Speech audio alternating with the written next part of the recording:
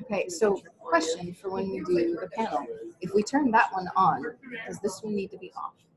Should be far enough away. Okay.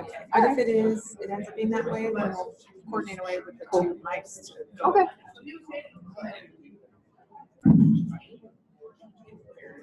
Good morning, everyone. It's still morning, technically, 11:35. Thank you so much for coming. We really appreciate it. I'm Melissa Ziegler. I work for TCC as our coordinator of organizational learning. And yeah, woo, thank you. And I also teach psychology on Sunday. So if you're a student here and you haven't taken psychology, you want to take it at 7:30 in the morning next quarter. There we go. You know, my students like my class. I'm just going to put that out there. It's a great place to be. But we're not going to talk about that. We are here to talk about implicit bias and disability. And we have an excellent speaker today with us, Dr. Sheila Northrop. Thank you so much for being here. She just became a doctor, but we're going to say it over and over again. We're so excited for her. It's a big deal. So Dr. Northrop is an educator and advocate. Her work focuses on influencing public policy and discussions, including people with disabilities, as full citizens and stakeholders in their communities. She has a Ph.D. in conflict analysis and resolution, which sounds awesome, by the way. It's a mouthful. Yeah, it is a mouthful. It's a great mouthful. And a master's degree in communication and leadership. So for this conversation, the presentation is going to focus on the ways language, attitudes, stigma, and technology can impact people with disabilities and how disability should be considered when discussing implicit bias as well as equity, diversity, and inclusion. And I want us to take note in this discussion. We're going to have a chance to have a panel up here of other guests and to be dialoguing with them and asking them questions. And I want us to all think about asking those questions and engaging in curiosity and being courageous while respecting the interests of who we have on this panel. These are people that are part of our community, and we want to respect them and our questions and how we dialogue with them. So that's very important. So without further ado, I'm going to turn it over to Dr. Northrop to get us going.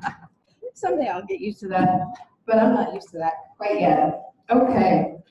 So some of my, okay, here we go. There. So some of my public speaking students are here. So welcome. Thank you for joining me. This is not often that I get to do this because I usually teach public speaking online. And people are like, public speaking online? But this is how we do it, exactly this way. I am also teaching an intro to communication class this quarter, so they'll get to see this too.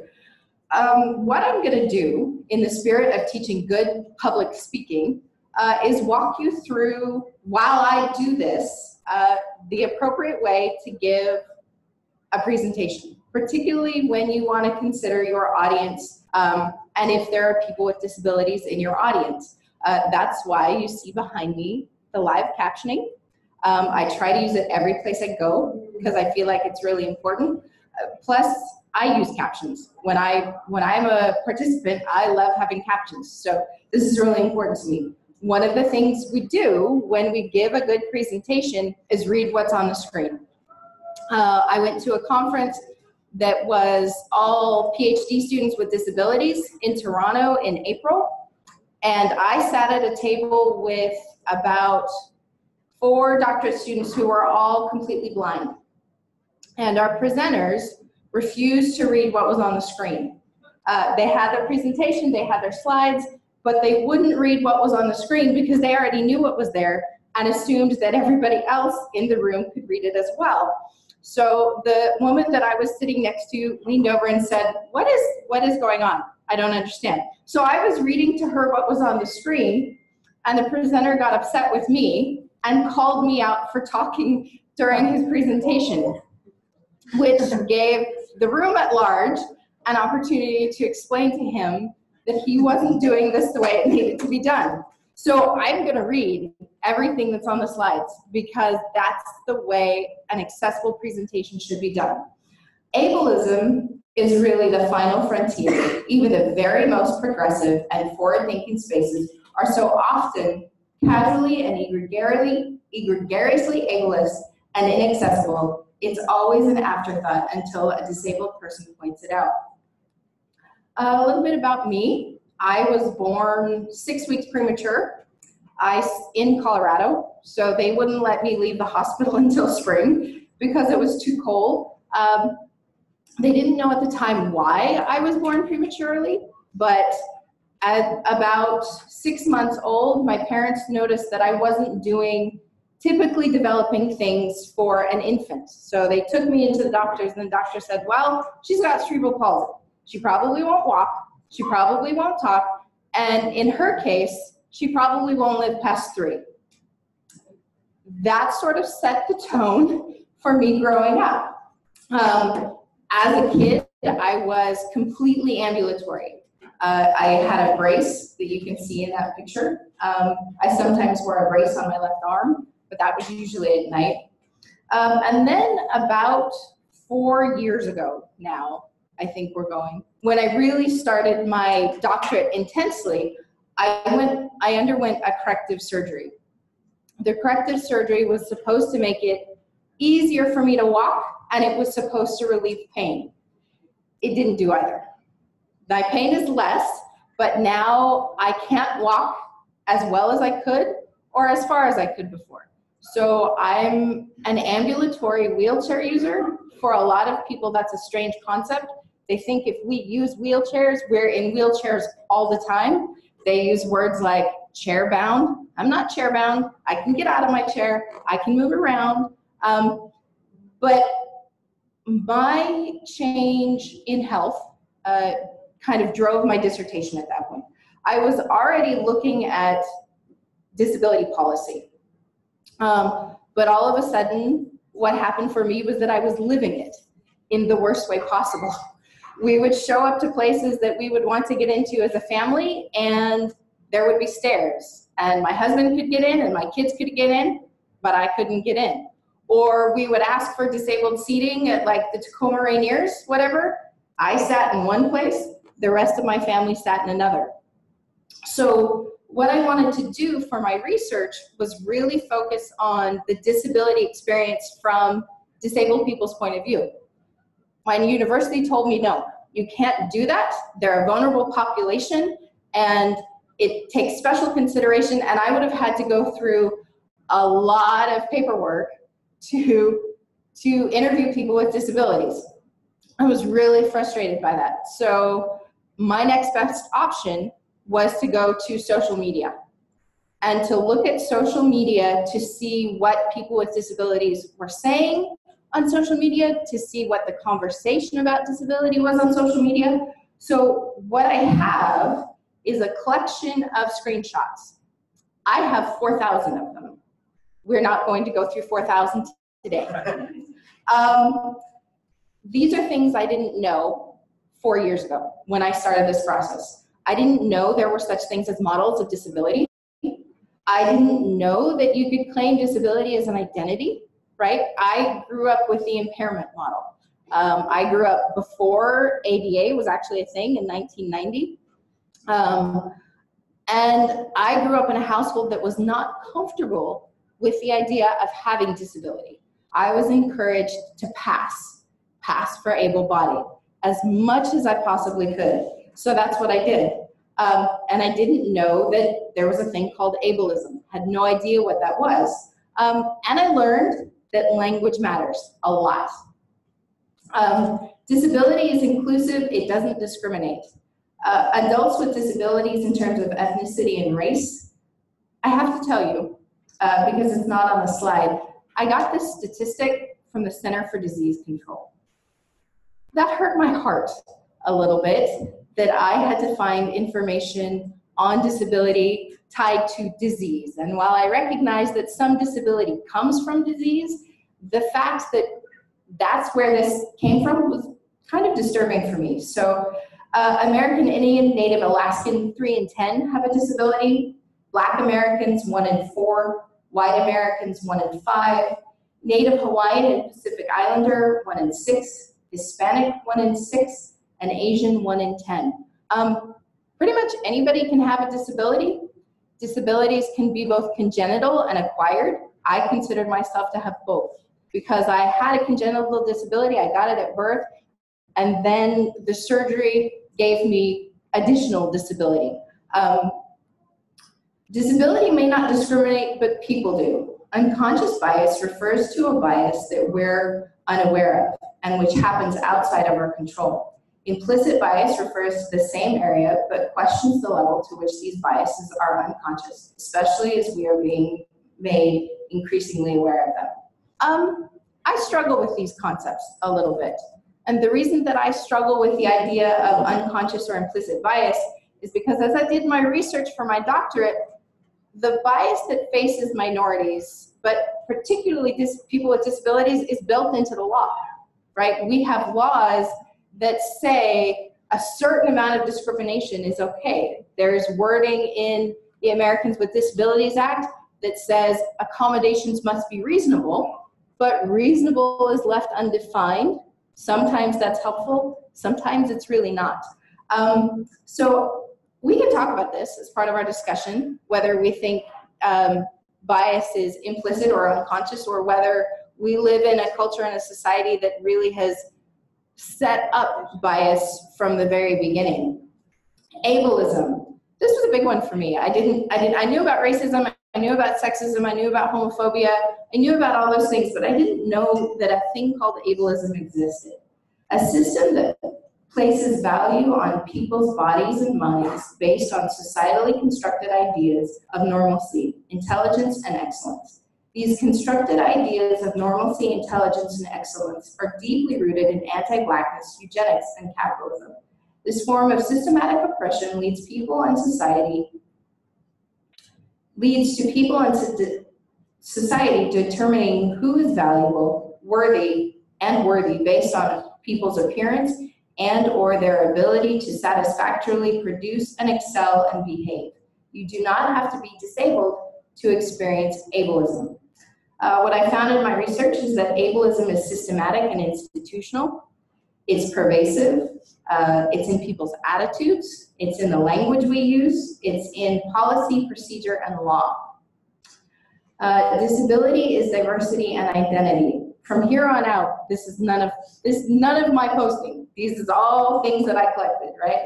Disability is diversity. Disabled people do have a history and a culture. We are a community. We are not solely defined by the problems we faced. We are not just there to be fixed. We deserve to have the diverse and varied identity that is disability more recognized. The other one says, I really wish people understood how much power there is in claiming the word disabled and letting go of the shame that we're taught to have about our bodies and brains. Disabled isn't a negative word. It connects us to a community, culture, and identity that is powerful.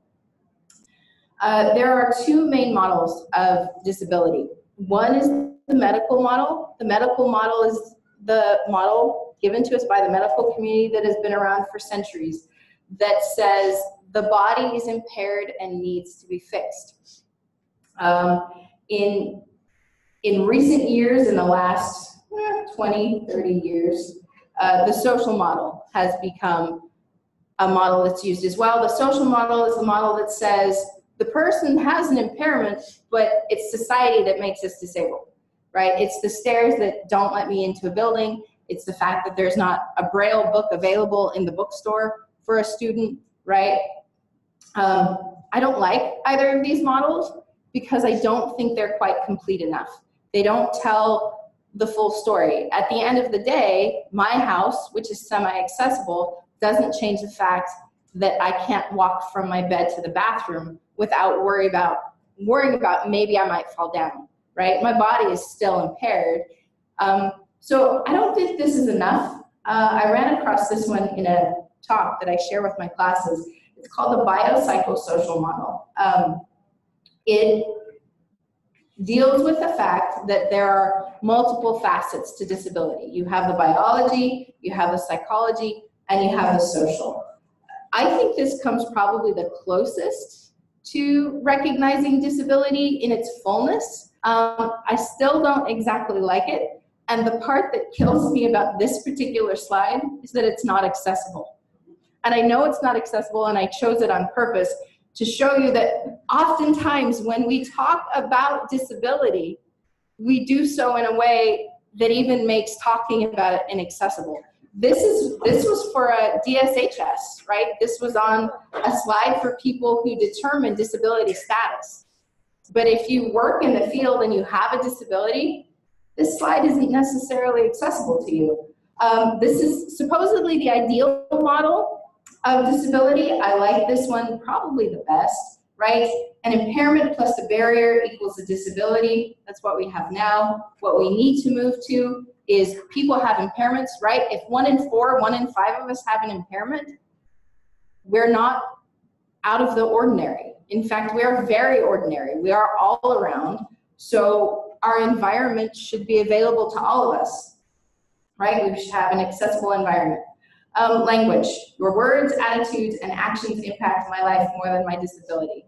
I think that's true for the most part. For many people with disabilities, how other people treat us affects our ability to move about in society, both physically and literally, or literally and figuratively, in a way that doesn't allow us to be full citizens, right? I was reading an article the other day from a gentleman who acquired a spinal cord injury, and it was Suicide Awareness Month, so he was talking about suicide, and he said, it's not my disability, it wasn't my car accident that makes me want to commit suicide. He said, it's the stuff that people say to me, it's the fact that I can't get into buildings, it's the fact that my doctors don't take my pain levels seriously, right? He said, it's not my body that makes me want to commit suicide. It's the way people treat me and my body. It's okay to say the D word. When you say differently abled or definitely abled, I have a hard time even saying that one, or special needs or inspirational, you mean I'm avoiding saying the word. I think disability is a dirty word. But I don't see you as disabled. I see you as a beautiful, unique, and capable human being. So you're implying that disability can't be beautiful, or that disabled people aren't unique, or worse, that disabled people aren't even human? Disabled isn't a bad word. In an effort to be more, I don't know, politically correct, I'm not sure why they decided to come up with the phrase special needs. They didn't use the phrase special needs when I was growing up, but by the time I had my kids, special needs was the term that was used rampantly to describe disability. The problem with the phrase special needs is that people then think your needs aren't the same as everybody else's, that they are somehow unique or extra. We have the same needs as everybody else. It might take different things to get our needs met, but we have the same needs. What's happened now, like with many words, is that the phrase special needs is starting to become pejorative. I have a slide where we'll get to that. Person first language problems. This is a big fight right now in the world of academia, in special ed versus parents versus people with disabilities. How we describe who we are and what we do. Okay, this slide says this is how person first language, person with autism sounds to a lot of autistics. Autism cannot be extracted from the personality, and therefore most autistics prefer identity first language, autistic people. But you should always ask the individual and say whatever they prefer, not what you prefer. So on the slide it says person with autism, person with gay, person with blind, person with Norwegian. When you put it that way, one, it's a mouthful, and two, it doesn't necessarily put the person first. I don't mind being called disabled. As a kid and as a teenager, I was vehemently adamant that was not me. I was not disabled, right? Anything I could do to hide it, I did. This was a screenshot of a news story, actually. Mother's autistic child area sign is defaced, changed to child with autism in Garden City, right?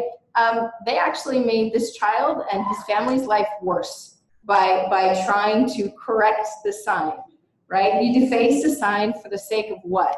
Making yourself comfortable, right? If how people refer to themselves and their disability makes you uncomfortable, you really ought to ask yourself why, right? Why am I so uncomfortable with the idea of disability and how we talk about it?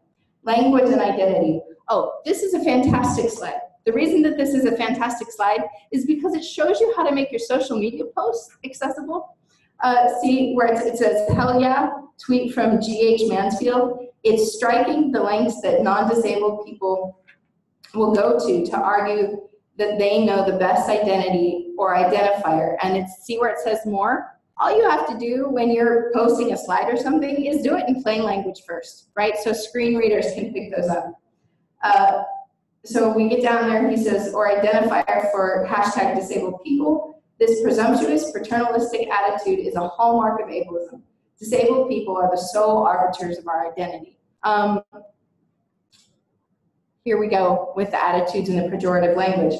Listen, folks, it's easy to think the United States is going backwards, but this country is much more progressive than Americans realize. We had our first Black president, and now we have our first special needs president. Lovely Twitter post, there you go. This is why we're fighting the term special needs, because it's used as pejorative, much like the word retarded, right?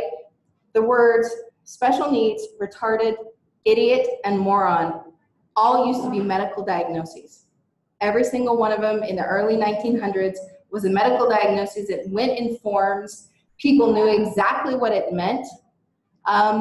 And so they became derogatory terms, right? And we hear them all the time. Don't be an idiot. Don't be a moron. I still catch myself in the middle of that sentence, or I still catch myself saying things like, this makes me insane. This makes me crazy. All of that is language that stigmatizes disability and mental health, and we need to move away from that. No amount of smiling at a flight of stairs has ever made it turn into a ramp, ever. Stella Young on why saying the only disability in life is a bad attitude is bullshit. The part about this, that I love that, but the part about this that breaks my heart is that Stella Young died a couple years ago. Stella Young died because she had a medical emergency, and because of her disability, her medical emergency wasn't dealt with fast enough. She didn't have to die. Stigma and stereotypes, disabled person. I can't do this, ableist. Yes, you can, but using your disability as an excuse. The only disability in life is a bad attitude. Disabled person, I can do this, ableist. Then you're not really disabled, you're just faking, which is offensive to actual disabled people. I've had people tell me on my totally ambulatory days where I don't use my chair, I might have a cane or a walker, that I am not disabled enough to park in a disabled placard area, right? For some reason, of all the things that people feel they have a right to comment on, is people's disability, right? You, for some reason, general public has a right to tell me that I'm not disabled enough to do A, B, or C.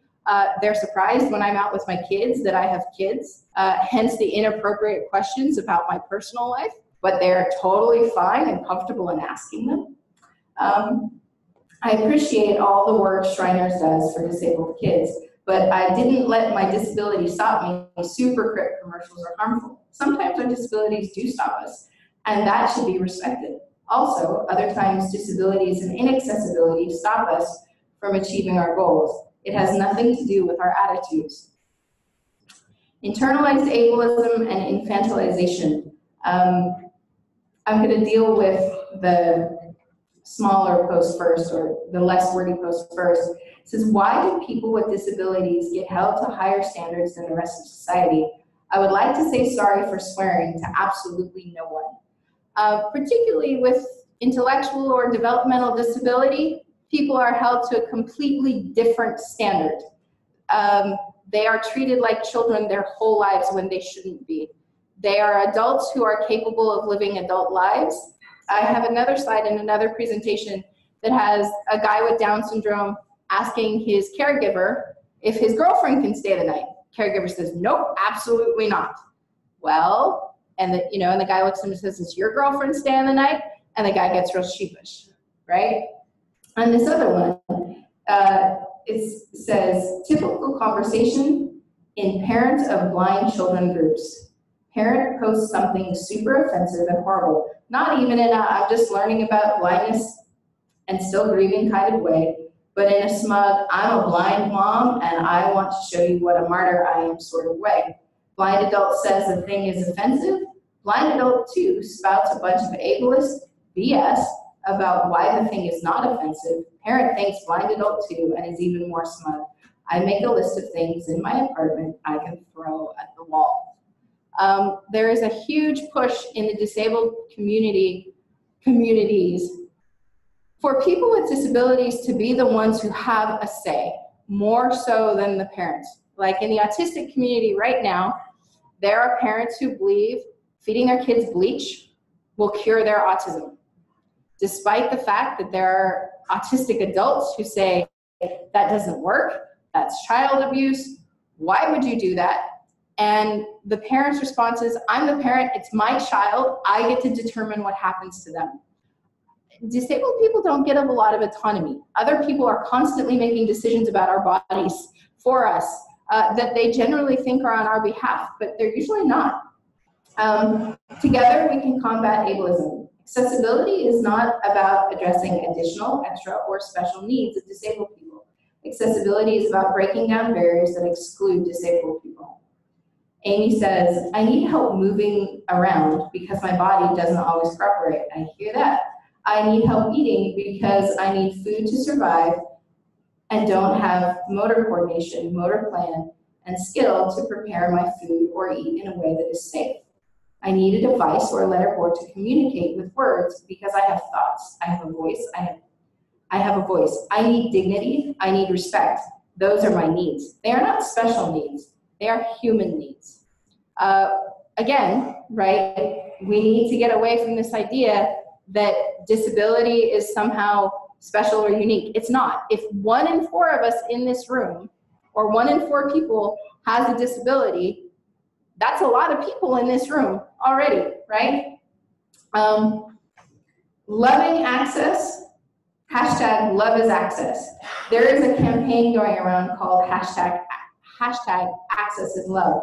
Access is a practice of love, which when it is done in service of care, solidarity, and disability justice. I like that, right? I like the idea that we shouldn't feel obligated or legally bound to make places accessible or teaching materials accessible or conference materials accessible because that's what we're supposed to do, but because we want to, because we want people included.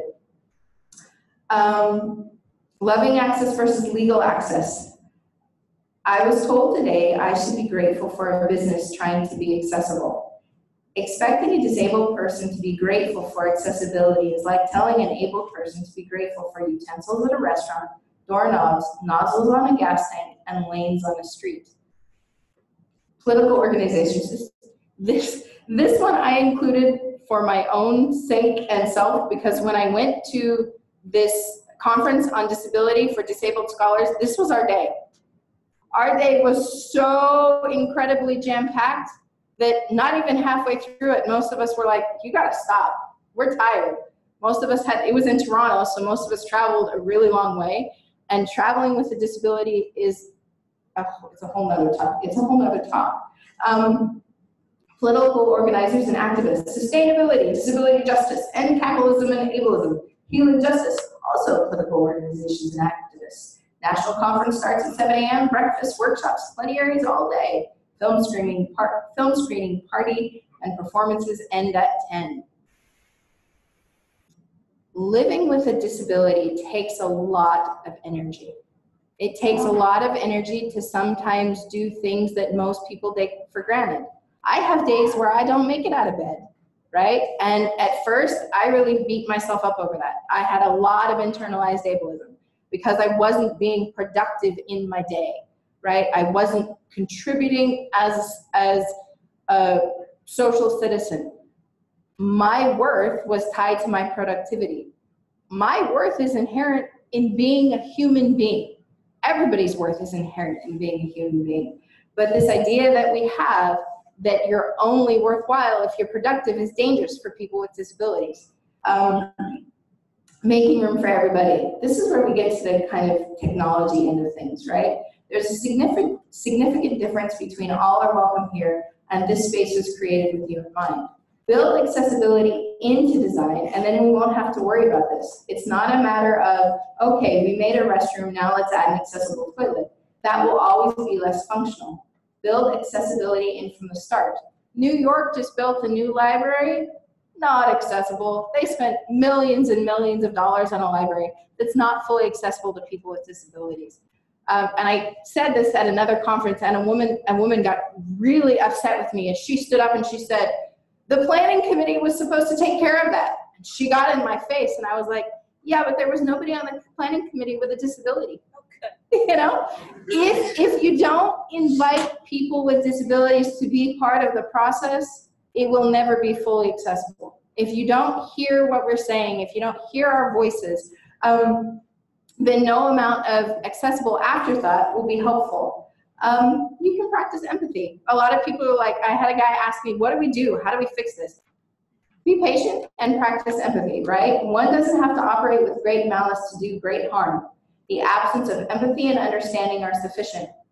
I had a conversation with a guy the other day. I've been working on getting some buildings in my neighborhood accessible. And one of the guys that's in charge of the buildings wouldn't meet with me, wouldn't hear me out, wouldn't have anything to do with me until his mom needed to temporarily use a wheelchair, right? And he had a hard time getting his mom into the building.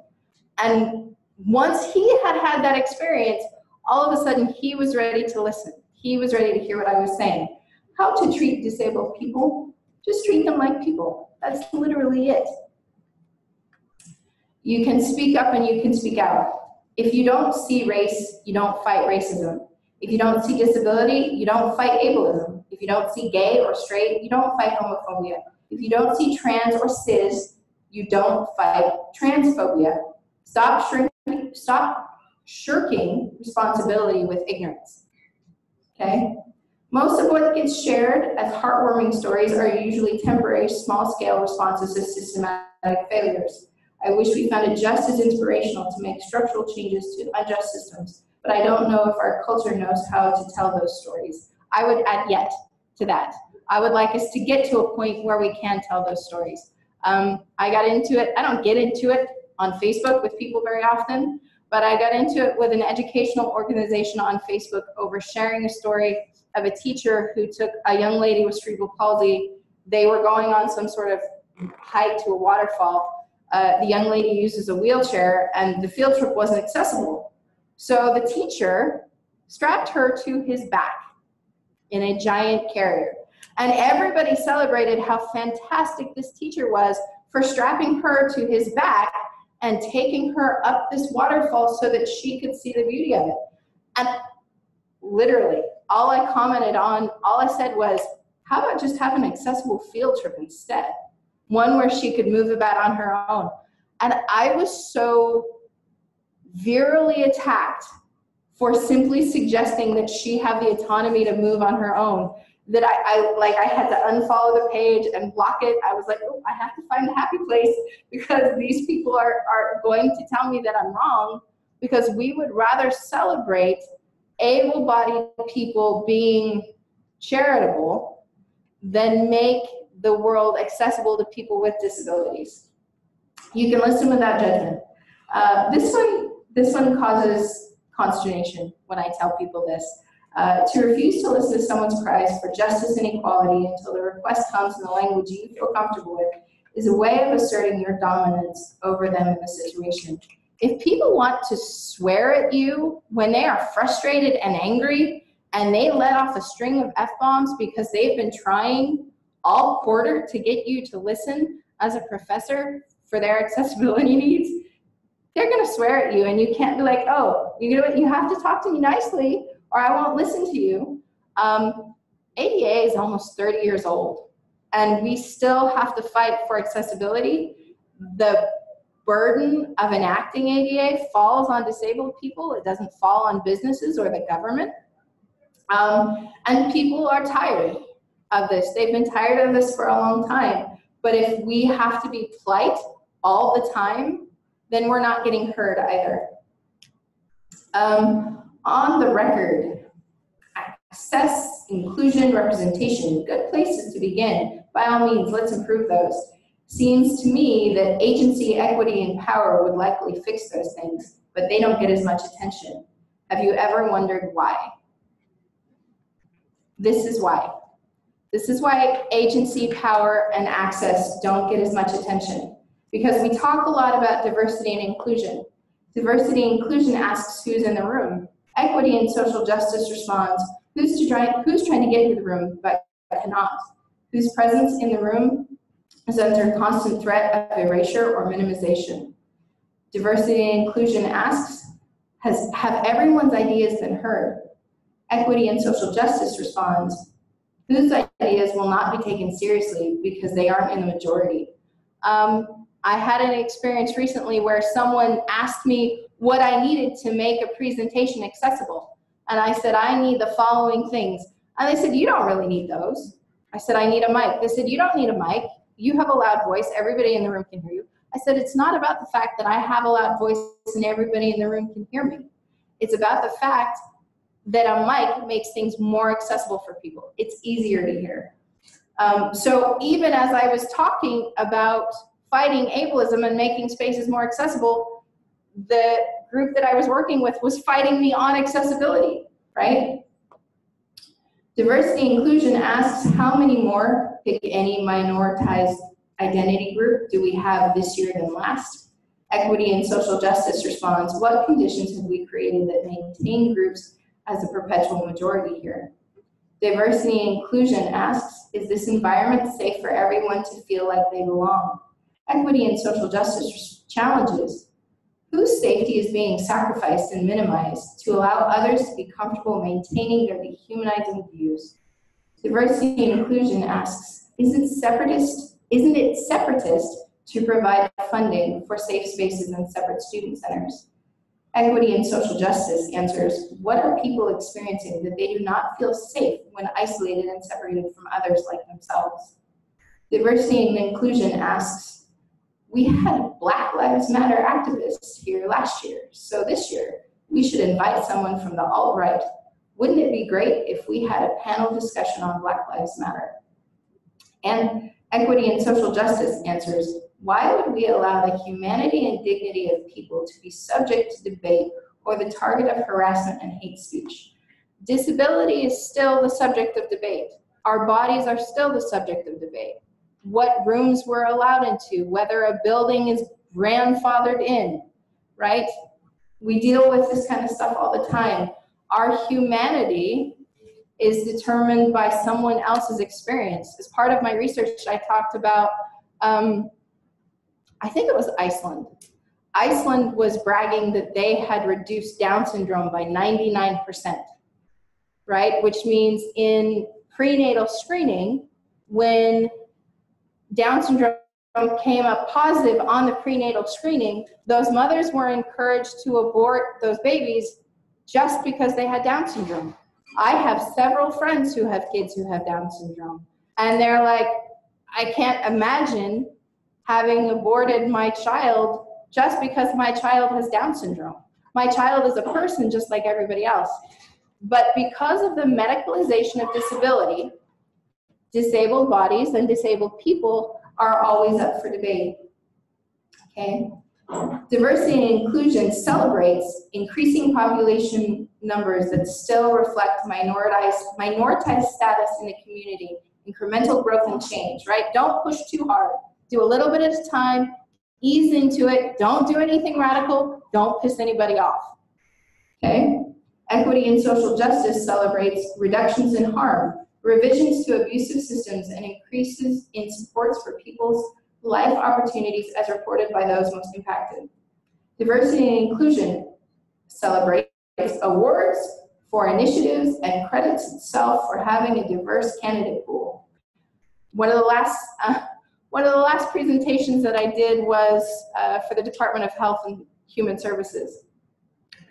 And as we were getting to the end of my presentation, I heard a woman in the back vehemently frustrated. So I asked her if she wouldn't mind sharing with the group what she was frustrated about.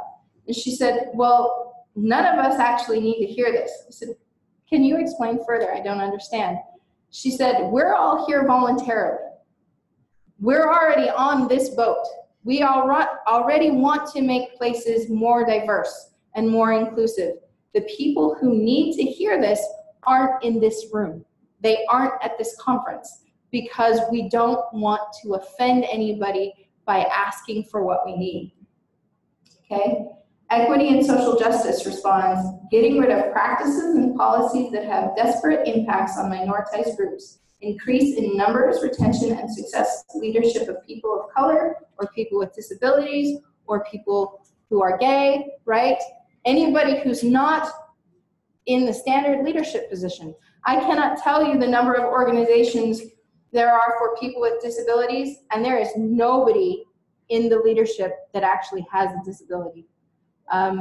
We have a right to take up space. We have a right to be in the room. We have a right to be heard.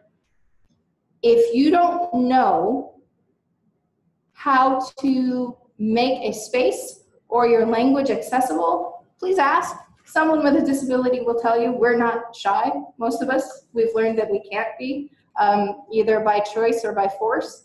You know, one of my experiences as a kid was I got to see doctors on a monthly and yearly basis. And one of the experiences, and I'm kind of mortified telling you this, but I am going to tell you this anyway. Yearly, because my dad was in the military, we were always at military bases, military hospitals or teaching hospitals. So yearly, up until I was 12, I got to parade around a room full of doctors, usually all male, in my underwear.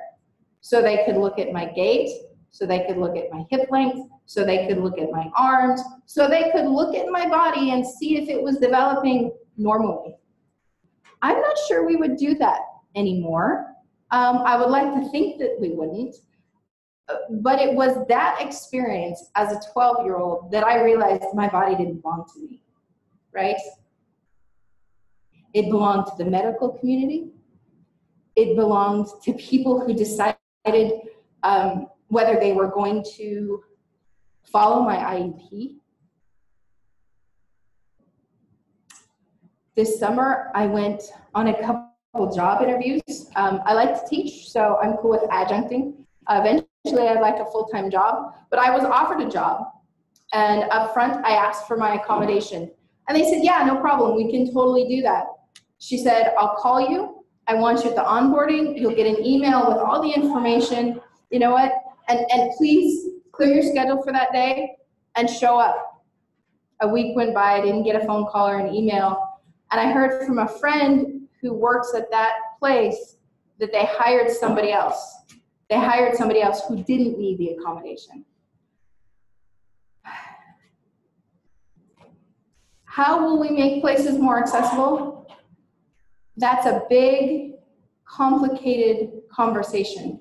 But the thing that I would ask you to do first is make your mind accessible, right? Listen to people with disabilities when they talk. Listen to people whose experiences diverge from yours, right? I have a lot of friends with disabilities. None of our experiences are the same. We've all been treated the same, right? We've all had some what I would consider universal experiences in being treated poorly, but none of us is the same. I think it's time for questions, right? Can we get the projector turned off, and can my panel join me up front? Can you clap for you? Yes, as long as that's okay with everybody else, absolutely. Thank you, Dr. Northrop. That's wonderful. So if we have some panelists here in the audience, if you want to come up here.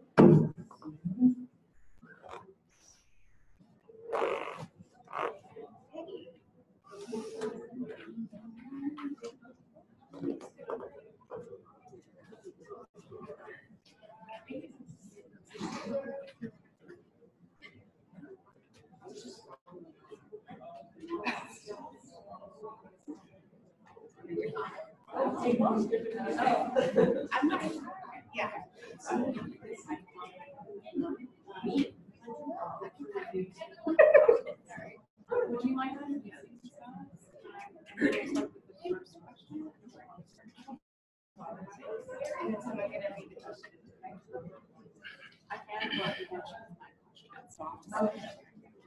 Okay, so why don't we read the question first?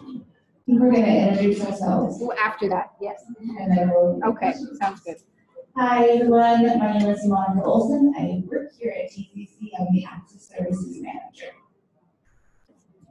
Hi, my name is Lindsay. I'm a student here at TCC for nursing, and yeah, I'm a disability student.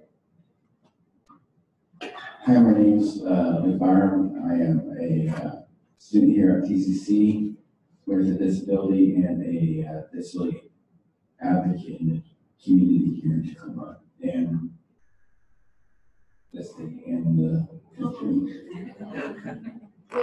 Y'all know who I am, so, I'll tell you what, how about this?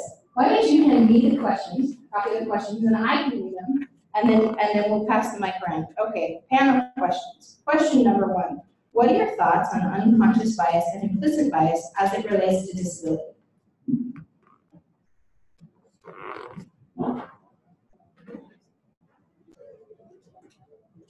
So I think this is a huge problem and one that I actually not until this presentation fully realized, which is shocking because I have a disability. Over a third of us tend to think that disabled people are not as productive as everyone else, which I think can be ludicrous. Because I'm a student, I take classes, I pass classes. Eventually I will have a full-time job. I might be a parent in the future, so that's a bunch of ludicrous.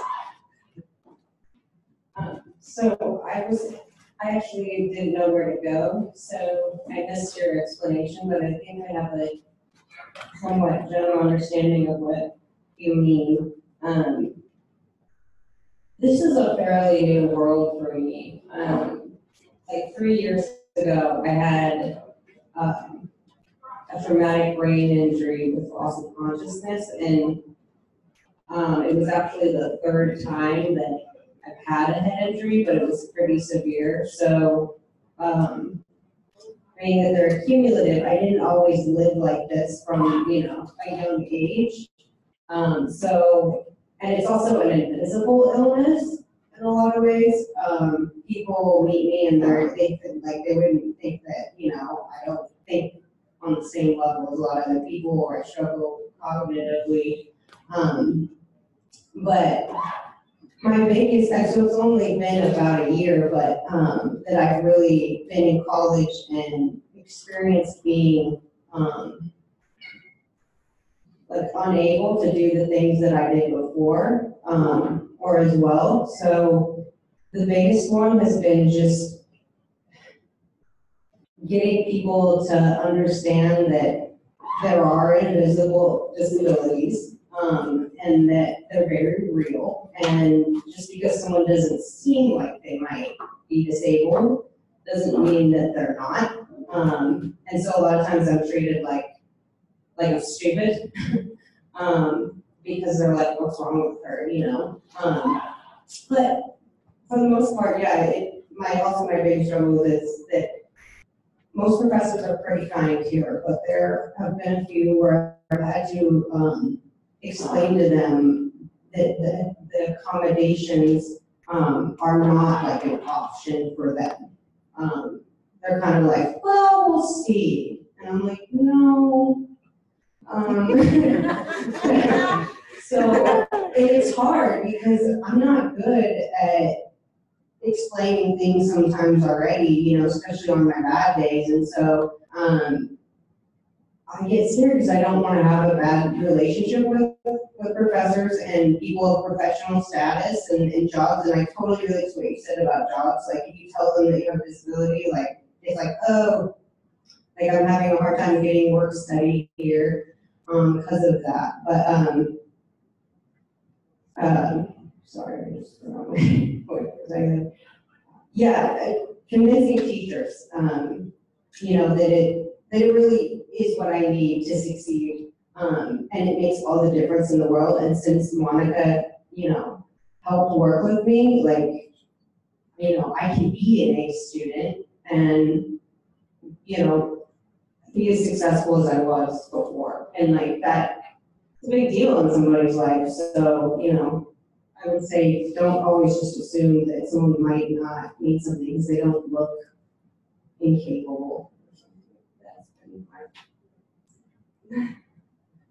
Thank you, Sheila. Before I share my response, I want to just be mindful of the time, and I realized that we said they met at 12:30, I know some people leave, so I want to defer to Dr. Sheila and Melissa if we should continue the conversation or not. Well, I'll tell you what, does anybody out there have questions? We can do those first. Yeah, I think we found out our mic answer, so we're gonna have to turn one off. Or Mine's still on. Okay, so I'll save my response for another time, and we can open it up to the audience.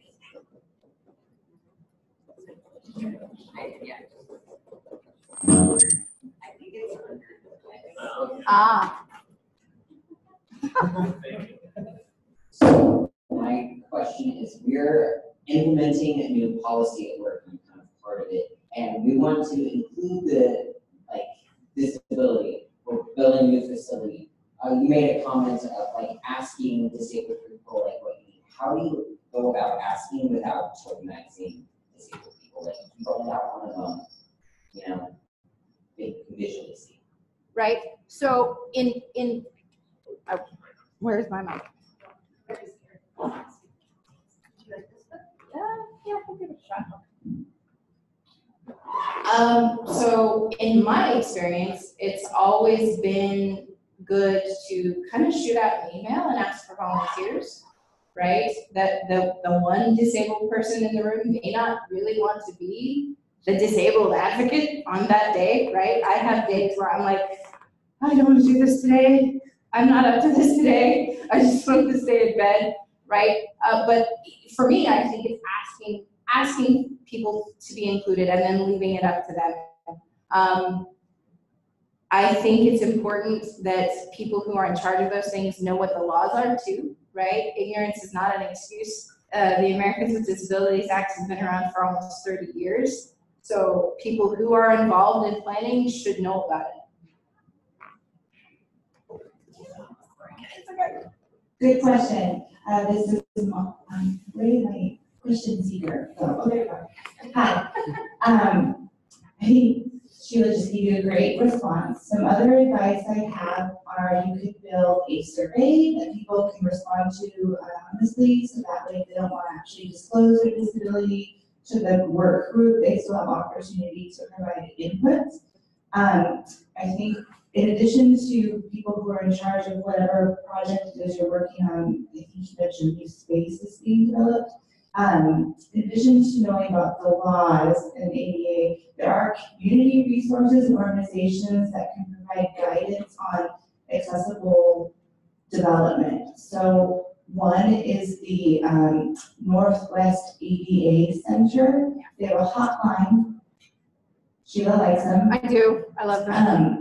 They have a hotline, plus on their website, they actually have guidelines for designing buildings and spaces accessibly per ADA requirements. So there's like an actual packet you could download. Was that helpful? Very cool. Other questions from anyone else in the audience? Do we need to move? Would that be okay? Yeah. You're able?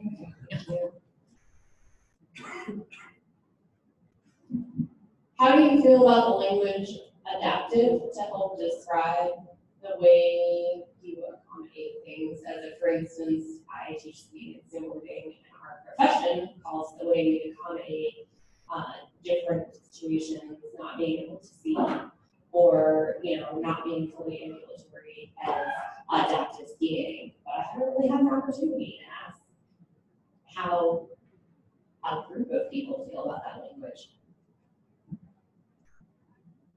I do not have to answer this one. If you guys want to do it, do it. I'll shoot it over real quick. Good question.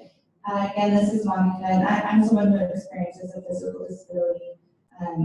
I think the term adaptive or the word adaptive is a little bit more common in like the sports arena when referring to disability. Personally, I don't find the word adaptive offensive or red flaggy in any way. The same way I would say I would find maybe like special scheme. Yes, that's totally true. So personally, an adaptive is another actual like biz term when we're talking about technology. We might say adaptive technologies, and in the work that I do, for example, accommodating students. So that's my 2 cents. And I'm glad you asked. I actually did skiing with a group that for disabled people, and I think adaptive is fine, but the organization was Outdoor Stroll. Is that you? No, but I've worked with similar organizations. So that's a great organization, and you could probably contact them and for advice. Well, mine obviously is not physical in that way. But no, I mean, disability is not an offensive word to me. People are disabled in so many ways that aren't disabled sometimes because of other reasons, you know?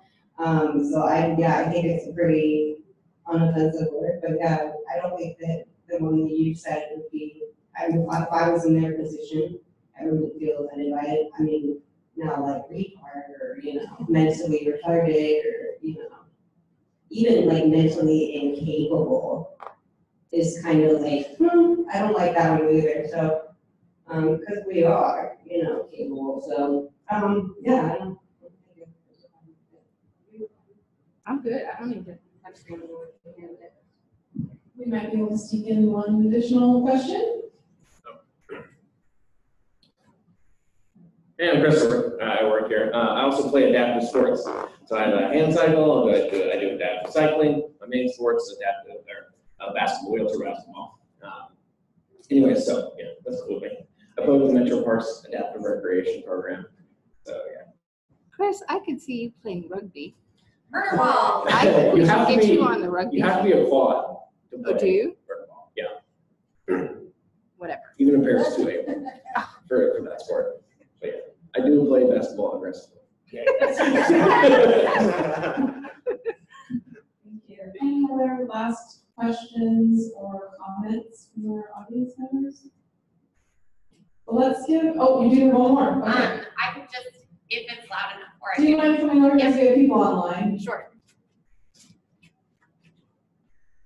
Is there the what's next from this point? Are you going to be covering that? Like, now that you've collaborated or, you know, come to listen to what we have to say, there are collaboration opportunities, or was that not part We of can make those, yeah. I like a call to action. I love that. Yeah. So I'll just send this back to here and maybe you just have something you'd like to end with for each of you that either calls people to action or is a summary statement of how you're feeling. Because I teach communication, my call to action is to listen. Listen when people talk to you about what they need. If you are not listening, if you are not actively listening, if you are not empathetically listening to what is happening to someone else in their experience, you won't be able to change it.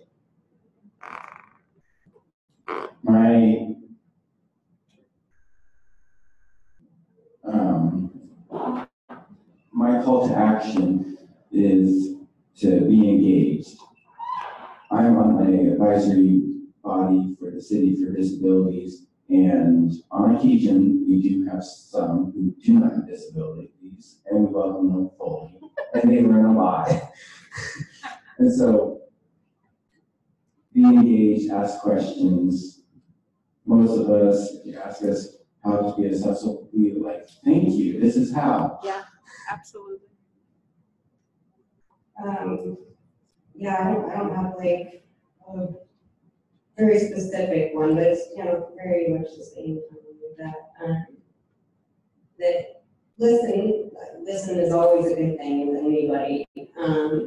But also, people want to know about it all the time too. Like, and so when I do share it, and I'm very careful now about who I tell that I've had a brain injury, because people will absolutely take advantage of you. And so, you know, I would say that just be polite and, you know, hey, can you tell me about it? Would you feel comfortable? I know you probably talk about this stuff all the time, you know, but can I learn more? Because I want, like, you know, it's for a reason to spread information, obviously, it's a good thing. But if it's just to be like nosy, I don't know, it's kind of annoying sometimes, I'm just being totally honest. But yeah, and just be empathetic, you know, imagine if it was you, I mean, you know, what would you feel like? What would you want to happen? I mean, that's true for anything, so I would say just, you know, put yourself in the disabled person's shoes and be conscientious of that, you know, when you're trying to help one or whatever you guys do. Awesome. We've got such great students here.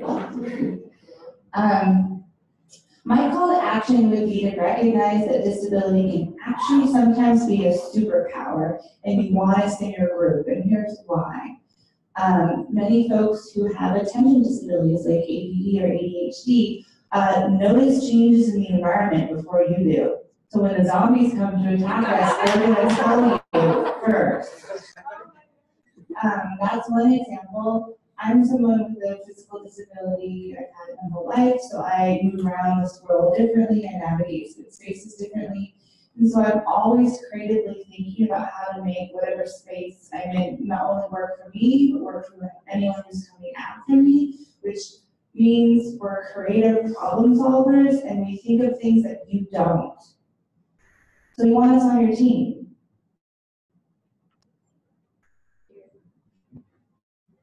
Can we give them a round of applause? Thank you so much, everyone, for coming. We really appreciate you attending this great conversation, engaging with us. And thank you one more time to Dr. Northrop. She was amazing to share all of that with us. We have recorded this session, and if you are a staff member, we will send it out via email. If you are a student, we will figure out how to get it to you if you would like it. So you can either contact myself, or I might work with Sonia Morgan, who's our Director of Student Engagement. She was here earlier to maybe send something out to students with them. So thank you so much, everybody, for coming, and have a great rest of your day.